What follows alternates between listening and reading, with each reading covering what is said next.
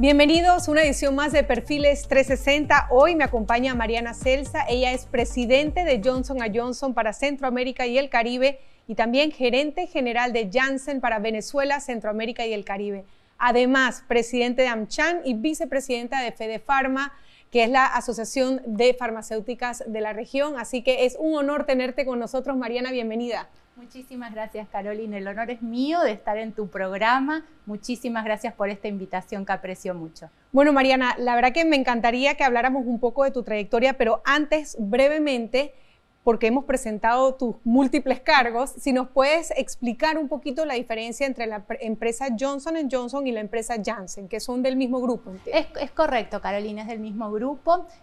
Janssen es la pata farmacéutica de Johnson Johnson, que actualmente son dos unidades de negocio, farmacéutica y medical devices. Así que Johnson Johnson es la compañía que nuclea las dos unidades de negocio y Janssen es la parte farmacéutica de ese grupo. Y más adelante vamos a hablar un poquito de cómo compaginas ambos roles en los que estás, pero primero quería conversar sobre la trayectoria porque estudiaste ingeniería industrial y tus inicios, digamos, en la Universidad de Buenos Aires, pero los inicios, digamos, que fue más en marketing, en la empresa Myers, ¿no? Que se llama justamente Bristol Myers. Bristol Myers. Cuéntanos un poquito esa primera oportunidad, ese primer acercamiento con el mundo farmacéutico a través de la parte comercial, digamos. Sí, es tal cual como vos mencionás.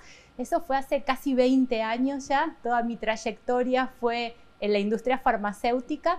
Me gradué como ingeniera industrial en la Universidad de Buenos Aires y a partir de ahí, incluso cuando todavía estaba estudiando, entré como trainee en Bristol Myers Squibb en la parte de manufactura. Ese fue mi primer acercamiento con la industria farmacéutica, en el lugar típico que ocupa un ingeniero industrial, que es la parte de planeamiento y control de la producción. Entonces, estuve 3 años en la parte de operaciones técnicas, en distintos roles, en supply chain, en procurement, diferentes roles, interesantísimo para aprender un poco el behind the scene y entender los procesos que son tan estrictos y con estándares globales muy altos.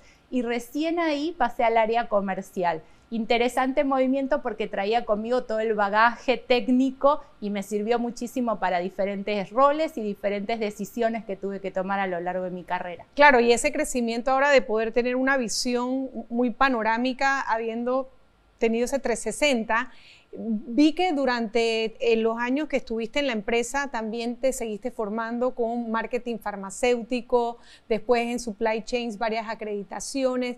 ¿Cómo fue esa formación de tener la parte práctica y seguir formándote a nivel académico? Sí, bueno, soy una persona muy curiosa, me gusta estudiar, trato de tomar los temas con responsabilidad y entonces prepararme para eso. Mientras estaba en la parte de Technical Operations, con Supply Chain, con Procurement, con la parte de PCP, me formé bastante más en la parte de Supply Chain y con algunas acreditaciones internacionales en Illinois, entonces fue bastante interesante también poder comparar la experiencia que yo tenía de Argentina con estándares globales que se estaban manejando desde Estados Unidos y para el mundo. Pero después cuando pasé al área comercial me di cuenta que mi carrera tenía que robustecerse un poco más y ahí es donde hice un posgrado en marketing farmacéutico. Súper específico. Súper específico para ganar experiencia en eso y ahí un poco el pathway que elegí fue primero formarme y después ir a la práctica. Entonces mientras estaba haciendo algunos roles bastante más junior relacionados con ventas, con business intelligence, me formé para después llegar a marketing. Y posterior a eso, cuando empecé a ver que me interesaba mucho aspirar a una gerencia general, busqué redondear un poco más mi formación en finanzas. Entonces ahí hice otro posgrado de finanzas orientado a los que tenemos formación técnica en ingeniería, para complementar un poco las partes que no tenemos desde la parte académica de grado. Que me encanta porque el mensaje aquí es que a pesar que empezaste una carrera en ingeniería industrial, ya a un nivel donde querías aspirar a una posición mucho más gerencial, hay que complementar con la parte comercial y por supuesto la parte financiera para poder llevar una unidad de negocio a esos niveles, ¿no? O sea, que fue lo que estuviste trabajando por todos estos años. Exactamente, sí, sí. Y después de casi 13 años creo que estuviste, ¿cómo se da esa oportunidad de esa primera posición en Janssen que fue para manejar toda la región latinoamericana sur? Sí, después de 13 años en BMS, justamente recibo la propuesta de Janssen para unirme al equipo de Latinoamérica Sur, trabajando desde Argentina, pero atendiendo 5 países del clúster. Entonces, nada, fue muy interesante. Para mí era un crecimiento, un salto en mi carrera profesional. Tomé la dirección comercial y desde esa posición tenía oportunidad de ver todas las áreas terapéuticas y tomar decisiones en el futuro del negocio para esos 5 países. Claro, y en tema comercial, me imagino que visitar muchos países, abrir, aunque es un mercado que ya estaba bastante posicionado, ¿cómo fueron esos primeros años de ir creando esas relaciones comerciales con los diferentes países después de que habías estado en una empresa más local, ¿no? Sí, bueno, como vos decís, es un journey, cada uno de los países estaba en un estadio diferente, entonces creo que lo principal fue adaptar, entender las necesidades de cada uno de los países y adaptar las propuestas y estrategias a eso que cada país necesitaba. Incluso manejamos 2 modelos de go-to-market diferentes, con presencia plena en Argentina, Chile y Uruguay, y a través de distribuidores con partners locales en Bolivia y Paraguay. Entonces, hasta eso ya proponía tener estrategias específicas y adecuar la llegada al mercado a cada una de las necesidades. Bueno, vamos a hacer una pequeña pausa, pero al regresar, Mariana, quisiera conversar tu llegada a Panamá y estas posiciones que estás manejando desde Panamá a toda la región centroamericana y el Caribe, y entender un poquito cómo trabaja Johnson y Janssen con tu posición actual. Hacemos una breve pausa, regresamos enseguida y estamos con Mariana Scelza. Ya volvemos.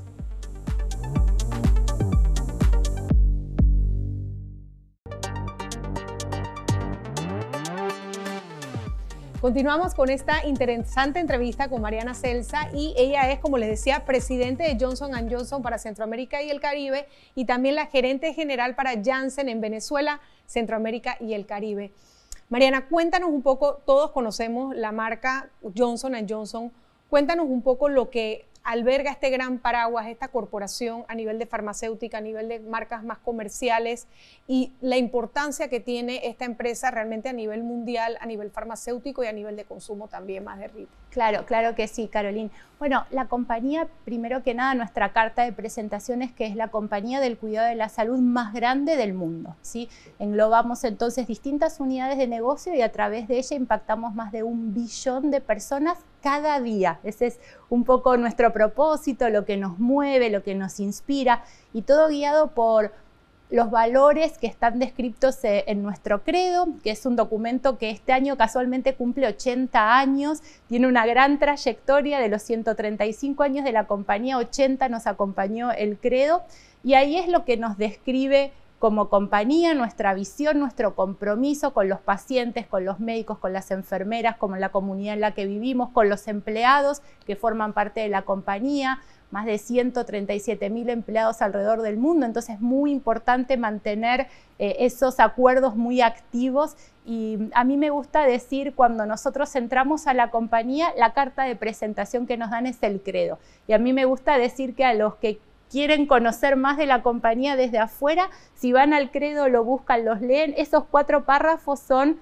lo que nos describen y los compromisos que nosotros tenemos con las comunidades que servimos. Ahora bien, Mariana, desde Panamá ves toda la región.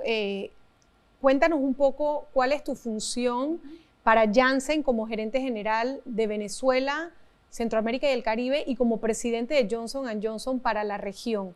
Cuéntanos qué ves desde aquí, y primero en la región y luego hablamos un poquito de Panamá específicamente. Con muchísimo gusto. Bueno, desde aquí es importante decir que para Johnson & Johnson el hub de operaciones de Venezuela, Centroamérica y el Caribe está situado en Panamá. Entonces, desde Panamá atendemos a toda la región. Son 25 países en los que tenemos 3 modelos de llegada al mercado diferente, pero que todos, digamos, se atienden desde Panamá. Y para nosotros esa es una decisión estratégica muy importante desde el punto de vista de el posicionamiento estratégico que tiene Panamá para nuestra región. Y lo que aspiramos es a que siga creciendo y que desde Panamá podamos seguir impulsando proyectos y estrategias, ya no solo para Centroamérica y el Caribe, sino para toda Latinoamérica. Y específicamente, porque veo que en la posición Janssen, que es la parte farmacéutica, que ves toda la parte incluida de Venezuela y también como presidente de Johnson Johnson. ¿Cómo juegan estos dos roles en la vida de Mariana? Bueno, la verdad es que no compiten, son muy complementarios. La parte de Janssen es mi día a día, es lo operativo, es el equipo que lidero y es todo el enfoque que tenemos pensando en los pacientes. Y por la parte de Johnson Johnson soy presidente del board, así que también es un trabajo más ejecutivo en el que naturalmente está muy integrado y en el que forma parte Janssen, así que se da de forma muy natural. Y estos 25 países que reportan a ti en Panamá, ¿viajas constantemente? ¿Cómo es tu parte operativa para manejar tantos países desde aquí? ¿Y cuánto tiempo tienes en Panamá? Bueno, tengo 3 años en Panamá, pero si quieres después te cuento un poquito más de eso y de mi experiencia. Y bueno, son 25 países y sí, viajo con cierta frecuencia, pero lo más importante, Carolina, es que está presente todo el equipo. Yo soy una persona y como líder creo muchísimo en la fuerza de los equipos. Entonces, definitivamente no tengo que estar en todos lados, gracias a que tengo un equipo maravilloso, súper profesional, muy fuerte, y ellos pueden llevar adelante las estrategias, implementaciones, llegar a los clientes externos con las mejores propuestas. Así que sí, viajo bastante, trato de estar presente porque siempre el encuentro cara a cara es lo más importante, pero también sucede muchísimo a través del increíble equipo que está en Centroamérica y el Caribe, del que estoy muy orgullosa de ser parte. Qué bueno, Mariana. Y hablando un poquito de Panamá, sé que tienen ciertas iniciativas que me parece importante. Recientemente, en septiembre de 2022, firmaron un acuerdo con el despacho de la primera dama. ¿En qué consiste ese acuerdo y cómo va a beneficiar a los panameños ese acuerdo que firmaron? Sí, es un acuerdo de colaboración con el despacho de la primera dama, Yasmín Colón de Cortizo, que tiene un enfoque primordial en 2 aspectos. El primero es seguir robusteciendo toda la estrategia de educación, sobre todo en lo que tiene que ver con educación STEAM, ciencia, tecnología, ingeniería, matemáticas, con un enfoque muy especial en niñas, porque creemos que ahí hay una oportunidad enorme y que este tipo de formación en niñas pequeñas, se trabaja mucho con niñas de 8, 10 años, cierra brechas al futuro, brechas de género, brechas incluso sociales, culturales. Entonces estamos entusiasmadísimos como compañía de innovación, con todo nuestro expertise enfocado en la ciencia, en colaborar con esa iniciativa del despacho de primera dama. Y el otro, naturalmente, tiene que ver con salud, que es nuestra área de expertise. Entonces, el acuerdo de colaboración también contempla trabajar juntos en educación médica continua, en salud en general, pero particularmente estamos implementando acciones en 2 áreas, Caroline. En HIV, que hoy es una gran necesidad médica insatisfecha en Panamá y donde hay mucho trabajo para realizar, y también en cáncer de próstata, que es otro de los aspectos importantísimos y urgentes a atender por las métricas que estamos teniendo en el país y que nos llaman a una acción inmediata para pensar en la evolución de esa enfermedad y el impacto en la sociedad. Claro, y el tema educativo ahí juega un rol fundamental en el país. También, de hecho, nos conocimos, Mariana, en un foro sobre la posibilidad de que Panamá fuera un hub de salud, medicinas y farmacéutica. ¿Cuáles crees que son las ventajas que pudiera presentar Panamá para hacer este tipo de iniciativas en cuanto a salud? Mira, Carolina, estoy convencida de que Panamá tiene un rol fundamental en el futuro de lo que hace a la materia de salud para Latinoamérica, ya no solo para la subregión de Centroamérica y el Caribe. ¿Por qué? Hay 3 aspectos que me parecen fundamentales y que Panamá está muy fuerte hoy en día. El primero es en infraestructura. Y Panamá tiene una infraestructura destacada dentro de Centroamérica y el Caribe, incluso de estándar global para atender necesidades. Y ahora, con el proyecto de la Ciudad de la Salud, eso se va a incrementar y realmente nos vamos a transformar en un benchmark para el resto de la región y va a crear muchísimo valor desde el punto de vista de infraestructura y de servicios. El segundo es la formación profesional. Hay una formación profesional en ciencias de la medicina muy buena en Panamá, con muy buenos profesionales, con formación muy actualizada, muy conectada continuamente con el exterior, sobre todo con Estados Unidos, pero también con otras regiones. Entonces, ahí hay un asset importantísimo que también es un diferencial. Y el tercero, y lo dejo de tercero porque este es probablemente el que ningún otro país de la región va a poder equiparar nunca, es la conectividad y el emplazamiento logístico que tiene Panamá. La conectividad y la logística, y lo digo en ese orden porque el posicionamiento solo no agrega valor si no hay detrás una conectividad fabulosa como la hay por todas las vías de transporte posible, pero sobre todo por la vía aérea, que para la industria farmacéutica es fundamental porque nuestras cargas muchas veces tienen condiciones de transporte muy específicas, con temperaturas controladas, con situaciones bien complejas que toca atender por vía aérea, y desde Tocumen se puede conectar realmente toda América. Entonces eso es algo muy fuerte para la medicina que conocemos hoy, que ya tiene muchos avances, pero para la medicina que va a venir dentro de muy poco tiempo, donde hablamos de terapia específica, de terapia diseñada para cada paciente, la logística va a cobrar un rol fundamental. Y realmente Panamá tiene un distintivo en eso y yo creo que lo tenemos que explotar. Y ojalá que lo sepamos aprovechar. Y me encanta que digas esto porque antes de irnos al cambio comercial, Janssen jugó un rol fundamental en el desarrollo de la vacuna del COVID. Realmente eso sí fue trabajar contracorriente, teniendo un mundo entero parado esperando esas vacunas. ¿Cómo fue trabajar para Janssen en un momento tan crítico y tan definitivo como empresa para el beneficio de las personas en plena pandemia? Mira, si lo tengo que resumir en una palabra, fue muy grato, porque fue materializar el esfuerzo que hacemos para impactar en la sociedad donde nosotros servimos. Entonces, en el medio de la situación de salud más grande y más compleja que atravesó la humanidad en la historia reciente, poder aportar ciencia, innovación, tecnología para cambiar la trayectoria creo que fue algo fundamental. Puntualmente en Panamá hubo un manejo excepcional de toda la campaña de vacunación. La verdad es que fue un abordaje muy bueno y en definitiva lo que sucedió, la consecuencia de esa estrategia tan satisfactoria fue que rápidamente se pudo recobrar las actividades, se pudo reabrir la economía, el transporte, muchas cosas de muchísimo impacto, la educación sin ir más lejos.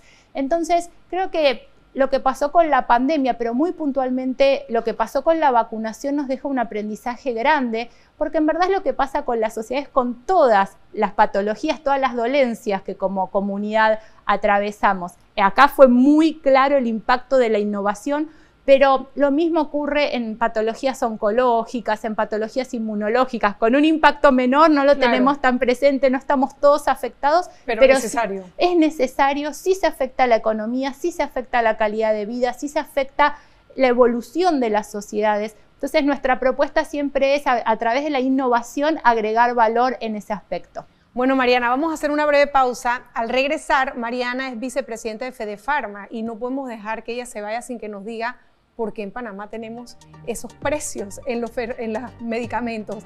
Vamos a escuchar una perspectiva desde alguien que ve algo regional para que nos dé luces de cómo podemos mejorar eso. Hacemos una breve pausa y regresamos enseguida.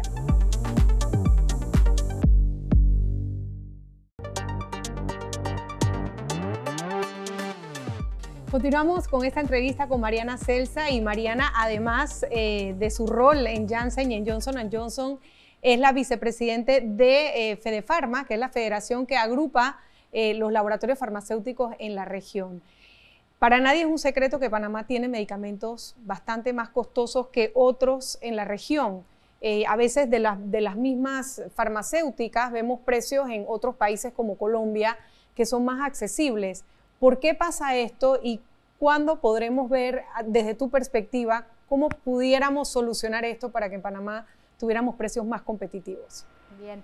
Bueno, primero que nada, Caroline, déjame decirte que la visión que tiene Fedefarma, que es la federación que agrupa los laboratorios de innovación, las compañías multinacionales farmacéuticas, es que la fijación de precios justos es fundamental para el paciente actual y para los futuros pacientes. Para el actual, para brindar acceso a la medicación, al tratamiento, para las dolencias que hoy atañen, pero también para el futuro. Como compañías de innovación creemos muy fuertemente que hay que invertir más, mejor en innovación para lo que viene, para lo que vamos a atacar en el futuro.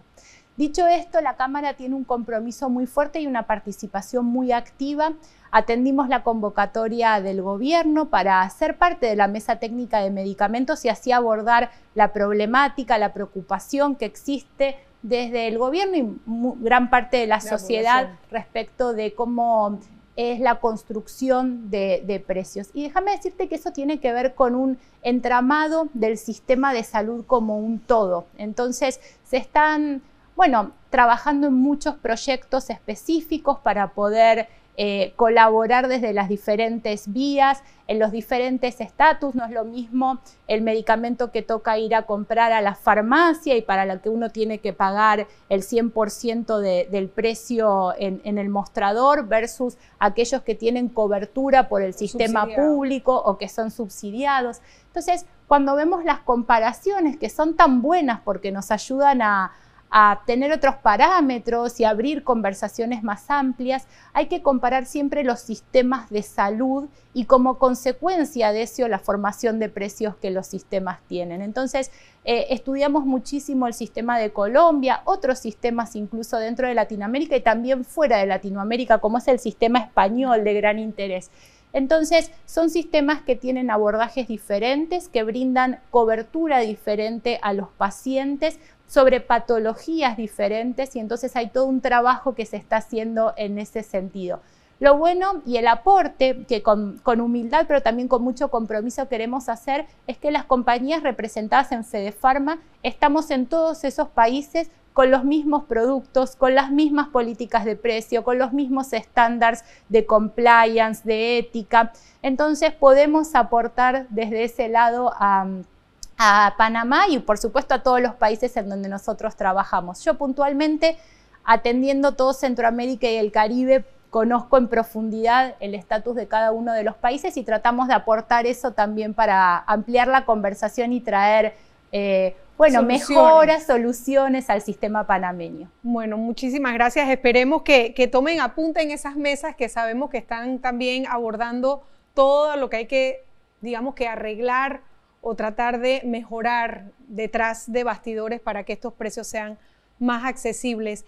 Mariana, también eres presidente de AmCham, la Cámara de Comercio Panameña Americana, que es la cámara binacional más grande que tiene el país, con más de 400 empresas afiliadas. Cuéntanos la importancia de estar presente en este tipo de gremios también que son más comerciales. Sí, bueno, es muy importante la presencia en estos miembros. AmCham es una cámara importantísima que está muy activa en el relacionamiento histórico entre los dos países. Panamá y Estados Unidos son socios comerciales y en muchísimos otros aspectos de hace siglos, entonces es una relación muy fuerte que nosotros buscamos siempre alentar. Hay 400 compañías miembros.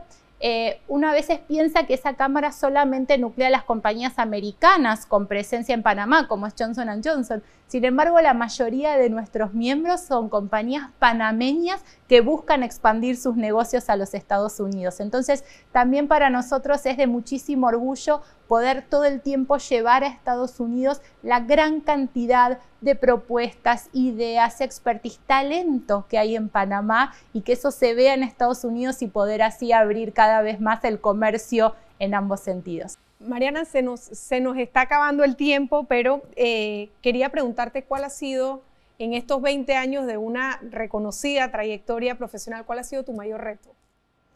Uy, qué pregunta difícil, muchos años y muchas cosas, pero creo que el principal reto, y más siendo mujer, es balancear la vida profesional y la vida personal. Yo tengo 2 hijos y entonces, nada, siempre quiero estar muy atenta a sus necesidades y estar cerca de ellos cuando me necesitan y a la vez darles un ejemplo. Esto es algo que me dijo mi mamá hace muchos años y que yo me guardé y me sirve mucho. Yo estoy criando 2 niños que van a ser adultos profesionales y que quiero que tengan un impacto en lo que hagan. Incluso una de ellas es mujer, entonces también desde el ejemplo inspirarlos a ellos para que sean buenas personas y profesionales. Qué bueno, Mariana. Y voy a aprovechar que estás hablando de eso del ejemplo, porque me gusta despedir el programa también con algún consejo que le pudieras dar a los profesionales. Este es un canal que nos ven muchos profesionales y que seguro, y mujeres también, que seguro pueden ver en ti reflejado algo que quisieran ser, una posición gerencial, una empresa que ve toda la región desde Panamá. ¿Qué consejo les pudieras dar para cerrar? Bueno, muchas gracias. Les dejaría 2 consejos. El primero, que nunca dejen de formarse. Es importantísimo estar actualizados, ser curiosos, contactar con gente que tenga expertise en lo que buscamos hacer y siempre hacerlo in advance, antes de el puesto al que estoy aspirando. Entonces, llegar muy preparados a ese desafío. Y el segundo, y a las mujeres sobre todo, que no se pongan techos. El techo es lo que nosotras nos ponemos. Rompamos el techo de cristal y aspiren a tener carreras profesionales exitosas que seguramente lo van a lograr. Bueno, Mariana, con ese mensaje, con esos 2 mensajes de formarse y no ponerse techos, llegamos al final de esta entrevista. Muchísimas gracias. Mariana, como les dije, es presidente de Johnson Johnson para la región y también de Janssen, así que ha sido un placer que compartas con nosotros tu trayectoria y de estas grandes empresas. Gracias, Mariana. Muchas gracias a vos, Caroline. Y de esta manera llegamos así al final de otra edición de Perfiles 360. Será hasta la próxima. Chao.